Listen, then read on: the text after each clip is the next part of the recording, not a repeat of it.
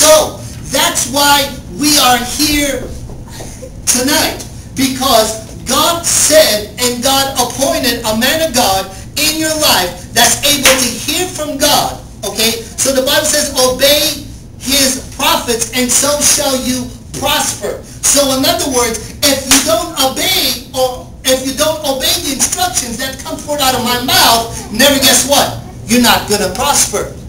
You may be established, but you can't prosper. Because the Bible clearly says, obey his prophets and so shall you prosper. In other words, the man of God has the vision. The man of God has the instructions for your life. Now, setting you up for my next point. I know by faith that every single person in this room has a promise or a vision or a goal from God that God has given you.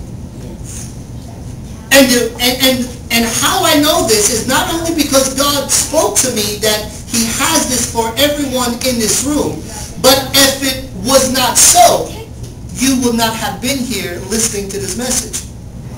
There's a lot of people who were supposed to come here tonight, but because they're not here, that only means that they don't understand their vision that they have from God. Are you guys getting that? Okay. So, I don't have to ask you to lift up your hands or to declare the vision or the promise that God has given you, because just because you're sitting in this room, I know that God has given you a promise or a vision. Am I right on that? Amen. If that's so, then someone, come on, someone say amen. I don't know about you. Okay. I want you to go to Proverbs 29, verse number 18. What? Old Testament, right after Psalms.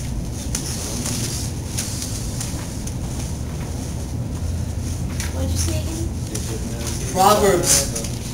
What? Proverbs 29:18.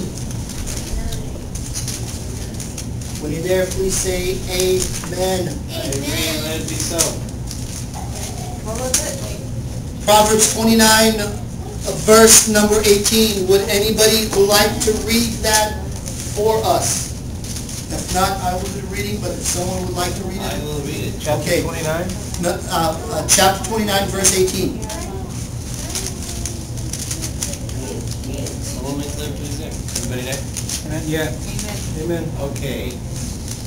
Where there is no vision, the people perish. But he that keepeth the law... Stop. Say that again. Where there is no vision, the people perish. Okay. I want you to understand what the Bible is telling you. The Bible just said that where there is no vision, the people perish. The Bible is strictly telling you that if you do not have a vision from God, if you cannot see clearly where you are going, and if you don't have no kind of vision from God, you will perish. The word perish means to die. The word perish means to fade away, to wither away, to morally drop dead and die. So look what the Bible is saying. The Bible is saying where there's no vision, people perish. So in other words, if you look at people in society today, I don't mean to say this because I know we are on video, but if you look at some of the people who are on the street corners today, you will notice that they don't have a vision or a goal in their life. That's why they're on the street. Or they will tell you that at one time or one point they had a vision, they had a goal, but they gave up on it. And that's why they're where they're at this time. You got to understand something. that when you don't have nothing to look forward to in the morning, you do not want to get up and face the day. Amen. You see, you got to realize that God instilled vision in you so that you can fulfill that vision, that promise, that goal, that purpose why you are here on the earth. So if you lose that vision, it's not like you have to try to find your vision, but the thing is you do need to find out what your vision is or your promise, but then you need to continue to follow that vision. But if you fall away from that vision, I guarantee you, you will perish. Look at discouraged saints today and look at a lot of the people who were born again, Holy Ghost filled, and they were on fire for God. But now some of the believers and some of the body of Christ, if you look at them and say, where are they today? Okay? You will see that they're not where they should be because they lost their vision from God. Because they got sidetracked from their vision. So here's what's happening. They're perishing in their walk with God. Now, I'm not saying if you don't have a vision, physically you're going to drop dead and die. But if you don't have a vision, you will lose your relationship with God. And you will end up one day dead. Why do I say that? Because if you don't have a vision from God, then apparently you must have your own vision. And the Bible says, there's a way that seemeth right unto a man, but at the end thereof it is wrong. So, where there's no vision, people perish.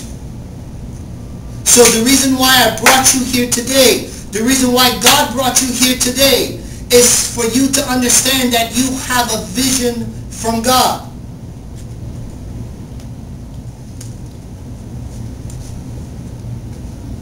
In order for you to fulfill your vision that God has given you, okay? Now, let's say everyone here has a vision, which I know that you do. Let's say you know what your vision is. But now watch this.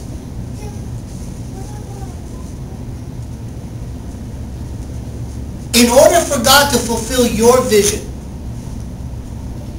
does everyone here have a vision? Amen. Does everyone here have a goal? Amen. As you know, in the last weeks, we've been speaking about order. In order for God to fulfill your vision, you need to get hooked up with a man that has a vision. Help him, get him where he's going, and God will fulfill your vision. You see, you cannot do your vision by yourself.